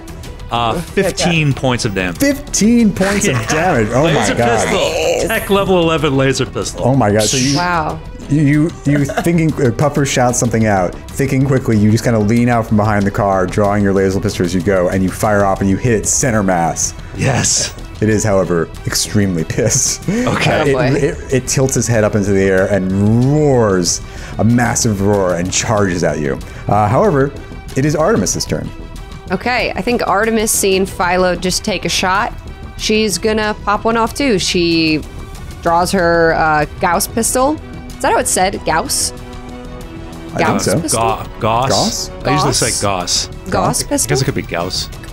It's not a laser pistol. She wasn't that fancy nor rich, but it is. They're cool though. They're electric. Yeah. Well, I love the look of it. I was looking at the drawings in the books, and I was like, "Hell yeah, this really suits Artemis." Just like it's like a classic sci-fi thick pistol. It looks awesome. It's like a Blade Runner gun. It's like it Yeah. shoots like lightning bolts basically. It's Yeah, the bullets Really are cool. like so high powered. Please allow me to degauss a monitor as you do this. Same thing. Anyway, Yeah, so I'm gonna take a shot. Great. And sorry, I roll. What do I roll to hit? Gun combat, if you have it. I do. Oh, I don't. I thought I had gun combat. Oh, but I can use jack of all trades. You can use jack of all Or trades. there was Yeah. that time. Or there was that time. Oh, should I? I don't know. I'll hold off. I can't be too I like eager. that Ooh. we've turned the connections rule into like something that's like it's like a consumable. That was only a 7 to hit. Is that it? It does not hit. So you fire off around from your Gauss pistol and you're just wide. Damn. Alicia, it is Gigi's turn. What do you do? Oh my gosh. Where's Puffer at this point? Puffer is Behind the in wheel. the driver's seat. Yeah. He's where? I'm sorry. In the driver's Where's seat of the car. He is. Gigi's gonna lean over and literally put her left leg on the gas and out that AT into the monster. Okay. So you're going I to. mean, I have drive, so. Oh, yeah. You know what? For So the funsies. ATV is so janky, it has a -2 to do stuff with. What? Are you, so it's like this. Yeah, so I've been kind of looking it up because I was going to do the same thing. Great minds. Great minds. Gigi Great read my minds. mind. So you stomp down Okay. on Puffer's foot. What do you want to roll for that? Drive? Oh yeah, I guess she was just literally gonna lean, like grab the wheel and stick her foot like on his. All right. Roll drive and you make it a dex check. Okay, and the good thing is I do have a really high drive, so maybe we'll. When it's my turn, can I try to do like a chain, like to assist this? Well, yeah, we can make it a task Ooh. chain. That would be fun. Okay. You have to steer. She just jams your foot down on the gas, but you have to steer it onto the ship. All right, what'd you get, Gigi? I got a 10. Okay. So you're able to stomp down on Puffer's foot, and the ATV just kind of like lurches up onto the ramp. Okay. It is now the creature's turn, and both. What's funny is they just drove away with my cover. Because I was hiding behind the ATV, and they just drive away. I was like, ah! You're totally exposed. Standing there naked. All right. This creature, however, does anyone have biology? I forgot. I have Or science. animals. I have handle animals. You don't have science, though, do you? No. Okay. Anyone want to roll it untrained? I for sure will. All right. Yeah. So educated, man. You're So incredibly educated, and I got the jack of all trades. That is a 9. Okay. You don't know much about this creature, but you do know it is a Carthus. It's called a Carthus. And It's the a only- carcass. It's already dead. There's no need to panic. The main Doesn't like thing. lasers. It does not care for lasers. The main thing, it's a cave dweller, and it is blind. Is the important, but it has it does have an incredible sense of smell. So it's going to go for either one of you that fired a weapon. I'm going to roll to see which one. Evens, skid, odds, Sydney. Okay. Evens. Okay. So Never messed with them until our pine-scented air freshener did the car pulled up and we opened the door. Distracted. came out. It is going to move. It moves pretty quickly. It closes in on you, Skid, and it is going to take a swipe with. Or actually, I'm sorry. It's going to try to bite you. Okay. Okay. Okay. It just made it. I rolled very poorly. He does bite you. Okay. This is going to hurt. Sorry. Really? Okay. Probably just die. Oh, cracked die, which is could be the difference between life and death. Okay. Oh, I rolled 1, 1, 2, and 3. So Oh, 7 wow. points of damage. Okay, so I have my cloth armor on, which gives Great. me that's just damage reduction of 3, right? Exactly. Okay, so I do not die. Otherwise, I would have. Okay, so I'm almost dead, but not quite. And our Okay. endurance is our HP, right? Yes. Basically, what happens is you take damage to your endurance, and then you go to your other physical stats, and when all of your physical stats are at 0, then you're unconscious. Yeah. Got it. Oh, right. Oh, sorry. Okay. Strength, dex, and endurance all together. Yeah. Right. Gotcha. Okay. Okay, Puffer, it is your turn. Do you want a task chain? Yeah. So if Gigi got a 10, that means I get a +2, right? Yes, because the effect. Let me just check my cheat sheet here. Oh well, no. Except that because she was trying to do something difficult, actually the margin was 0. So she hit it exactly with a difficult check. So yeah, sorry. You get She's a not +0. helping, but she ain't in the way. Okay. Door open. Okay. Let's see. I am, and we're gonna try to like run this thing over. Is that the plan? That was my plan. Oh, I thought you were Plow trying right to drive it into up him. into the ship. Are you trying to run it over? Yes. Okay, great. Yeah. I can invite him for tea. That's harder. But go ahead. I'm going to say this If is it was easy, we wouldn't be playing it. I'll say it's difficult because you already have that minus from the ATV being not Plus, maneuverable. like, I mean, the way you'll have to like swing around because it lunged at me. So it's attacking me. So you'll have to like swing around and then hit it while it's biting me. Oh, like in the back horn. into it. Let that blind son of a bitch hear this. Okay, so 6. Great. So just 6. Okay. We're all in denial. We're like, You hesitated there, like there was more coming, like 6, but okay. Just 6. Just 6. So you were unable to maneuver the lumbering ATV around to kind of get at it. It's got the turn radius of like a half mile, man. I mean, I have to circle the entire ship just to get to it. we tried. Okay, Philo, it is your turn. So you are now in close combat with this creature. Okay. So you can make melee attacks. You can't attack anyone else, and you can only use melee weapons or single-handed ranged weapons, or you can use a larger weapon as a club. Okay. Well, I do have my pistol, so I can fire it. I think you can just melee. fire it point blank, try to hit it. Okay. Yeah. He try as it's biting, like he screams out in pain as this thing takes a chunk out of him, and he tries to put the las pistol like under its chin and just pull the trigger. Oh yes, 12. Okay, yeah, you with that is. I'm going to give you the effect of that roll. Oh yeah, it's just going to be a success. Okay. Well, the effect he would add to damage. So what did he need to? I mean, he got it. He hit it. I was going to make it an average check, and then he just went 2 over. So the marginal effect of that is just a regular success. Okay, but still, 19 points of damage. Okay, so this thing charges you. You know, Puffer is trying to maneuver the ATV around to get you to ram it with the car. It probably like dodges around the car to like get to me as they're trying to run it over, and then It's a bus. Maybe it bites you like right on the shoulder. It's like, Yeah. but you're not your shooting arm. Yeah. And then you just shove your pistol into its wide open mouth and fire and just blow its head off. yes, yes. Oh my god. Yes. Okay. Ew, imagine. Drops to his knees. Oh. I dropped to my knees, bleeding. It's so You're many covered in teeth. guts. Yeah. Be careful because the teeth are probably flying everywhere. It's got Yeah. so many teeth. Like, oh, Artemis like shields her face from all the flying teeth and Watch guts. your eyes. Okay. That you have killed the Karthus. Everybody roll recon. Oh, Again. why? No reason. There's always 9. a reason.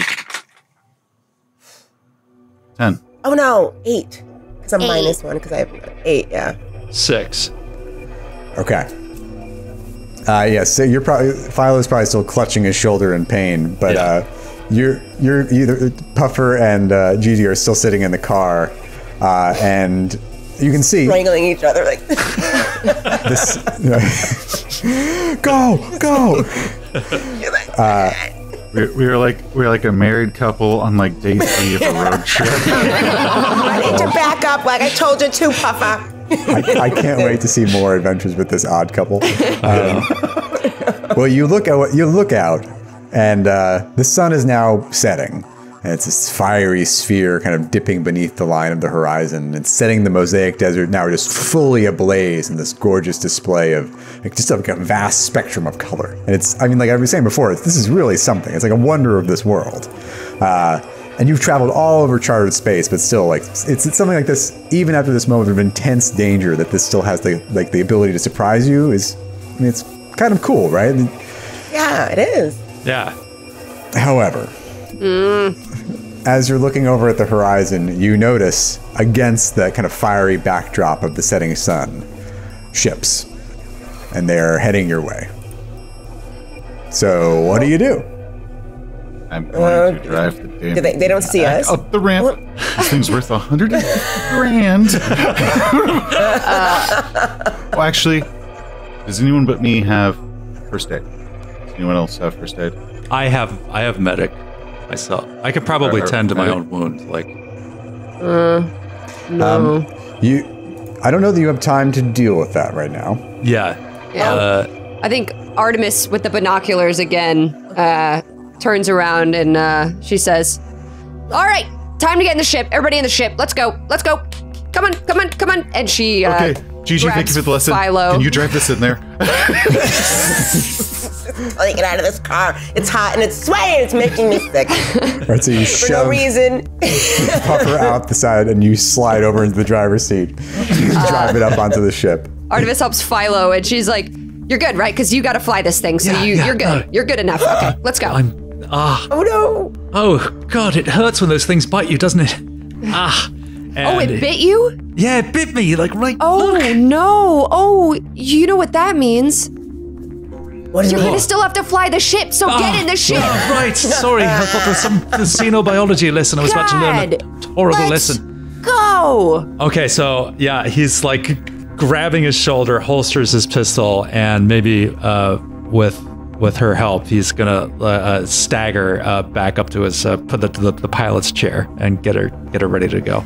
All right, so Artemis helps Philo limp to get to the bridge. Gigi and Puffer drive the ATV up. I'm sorry, Gigi drives the ATV up onto the cargo bay, and then Puffer, you come running up behind. You slap the control pad to retract the ramp, and then you spool up the engines and blast off. Yeah.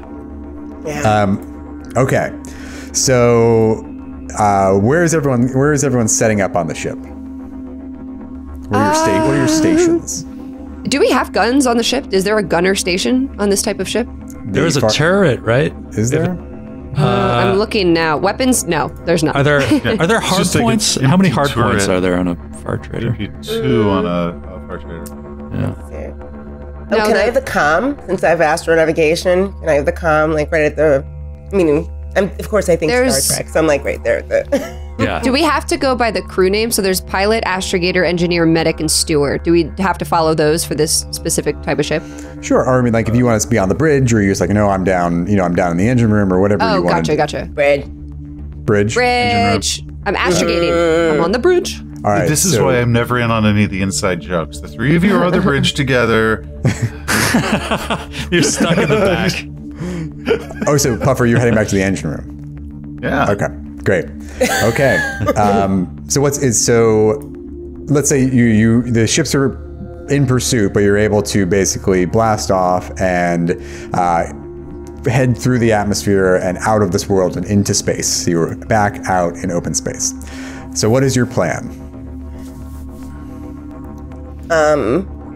Well, I mean, Gigi wants to definitely ask Artemis, were you able to get a look at anything that we just traded just out of curiosity in those crates? Oh, yeah. But first, I want to see what they gave us for what we gave them, because that was a big, big trade we just pulled off. I mean, where's the bag? I gave mine to Puffer. Yes. Oh, well, we had it in my bra. He had some in his jock. It's Chuck. I forgot we took mine in the bag. That's right. Okay, shit. Let me ask you this question. Where are you going to go? Yeah, should we just head back to the boss, or I mean, should we lose him on our trail and not make the vehicle so hot? Like, what are we trying to do? So do we need to jump to where our boss is? Where is Ames? Where is Ames? You'll need to astrogate. Let's fly out to jump distance. Jump. We got to Question. Let's do stuff. Just a general space travel question. If we jump, is this like erasing our trail? Like they can't follow us through a jump, or like? I'm so glad you asked about this, Sydney. I would know about this. For sure. So, Skid or Seth, do you want to drop some nerdage about how jump travel works, or do you want me to? You want me to do it? I defer to Seth. It depends on which level of nerdage. So, how jump travel works is you basically rip a little hole in the universe as you enter a jump bubble for like 156. It's a week, and then the jump bubble pops, and you come out at your destination. Hopefully, and it is possible with very, very powerful sensors to make a guess as to where you're going. When you also mix that with, we're pretty sure we know what size jump drives they had, and blah blah blah blah. So maybe, and I think this was a Type A starport planet, wasn't it? Type B, I think. B? I think Vilis is A and Garda-Vilis is B. They probably can. So we might need to jump somewhere else or make a badass astrogation. Either way.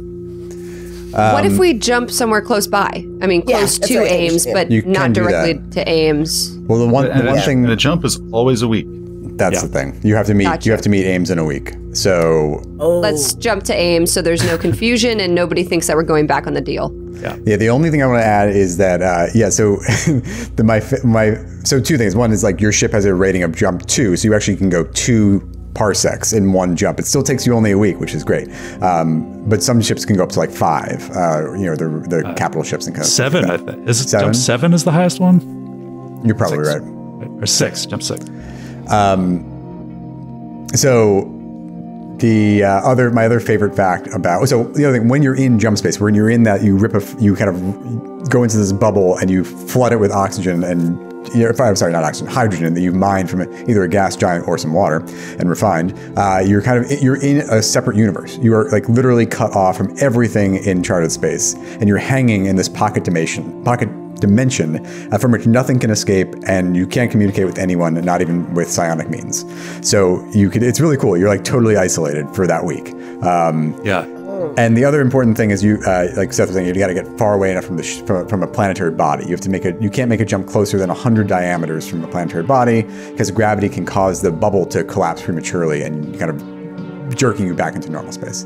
And we collapse with it. The whole bubble collapses, and we just end up wherever. Not necessarily. Yes. Yeah. You just pop out into normal space. However, you can also misjump, which is really, really delightful. So if it's usually caused by a lack of maintenance or unrefined fuel, but many misjumps are lethal. Basically, the bubble collapses early for some reason, or time in the bubble flows differently, so trillions of subjective years can pass inside the bubble, and all that emerges on the other side of the jump is just hard radiation caused by the protons exceeding their half-life. Wow. Which is, I didn't know that. A way to go. That's so horrible. We can die? Yeah, I'm sure you'll be fine, though. People do this all the time. We die, episode 1. Yeah, right. Okay. How much fuel is in this? Don't worry, guys. I'm really good at astrogation. And Artemis says this as we're getting ready. Don't worry, everybody. As we know, I'm really good at astrogation, and I only fucked up that one time. Gigi, I will pay you back for that. I'm just waiting on some cash to come in, and I'm like, so sorry. I'm so sorry about your dog. Anyway, okay. Yeah, I'm ready to go. I'm feeling good. How's everybody feeling? That makes 2 count. Didn't we already ascertain that one of your lovers was one of the ones that hit me with a bus? Yeah, but wait. The first bus for the guy that you worked with, or the second bus? The first one. The whole reason I'm in all this. I've been hit by 2 coaches. Gigi's got really bad luck with buses. Yeah. Obviously, she has a thing. It's a with whole buses. thing. I'll cover it in therapy next week. Okay. If I ever get out of here. If you get out of here. So what you're going to do, so while you're flying away to get to that 100 diameter plus distance away from a planetary body, customarily that is the time that the jump gets plotted. So what's going to happen is, this is another task chain, so the effect of the first check affects what happens in the next check. So Astrogator, who it sounds like Sydney, you're going to make this check. You have to make an easy astrogation check that takes 1d times 10 minutes. So yeah, you have to, and it's modified by the distance of the jump. So 4 parsecs would be a DM -4, but you're just going, I think you're going 2 parsecs. So take a -2 for that. Okay. Do I add anything to astrogation? Do I add any skills to my astrogation, or is it just my astrogation level? You can, yeah, astrogation and then you could add your intellect or your education. You can make a case for either. And sorry, when I have a 2 in a skill, what am I adding? What's my bonus? 2.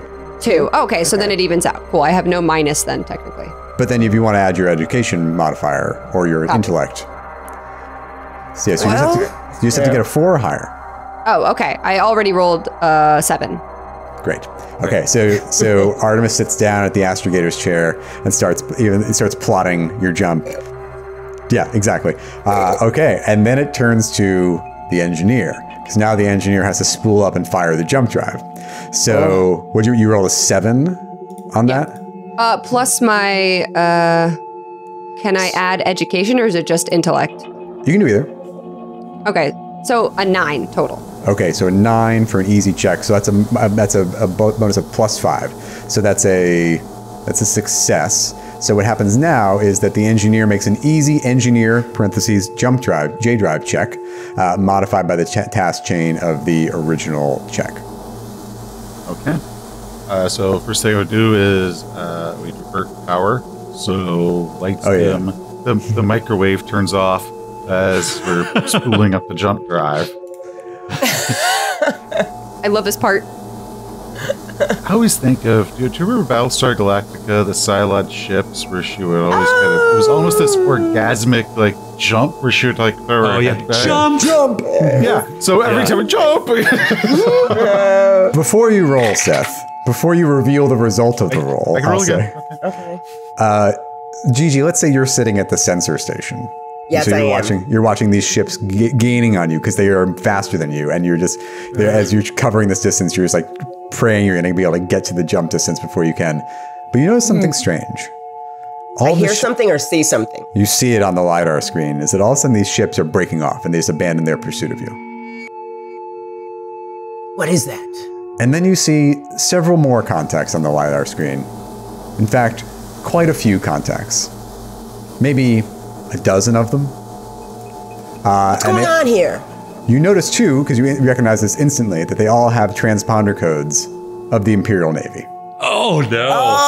Oh no! Oh! It's a battle squadron, or a batron in Traveler parlance, and you have an incoming message on all frequencies. It's like, far trader, power down your jump drive and prepare to be boarded. Oh! And we'll see you next week. Okay. No! Really? Wow! Yeah. Already? Wow. What am I gonna do? Well, this is cool. This is almost because we don't record for like a week, so this is like a jump. Like we have like See you on the other side. jump time We to let the figure out jump. what we We let want the to jump. do. See you on the Everyone other have side. good. fun voyaging your jump. Yes, good luck on your jump. Very Okay, excited. right. Very excited and frightened. Thank you, Matthew. Thanks, everybody. Thank you, Matthew. Thank you, Matthew. everyone. See Thanks, you later. everybody.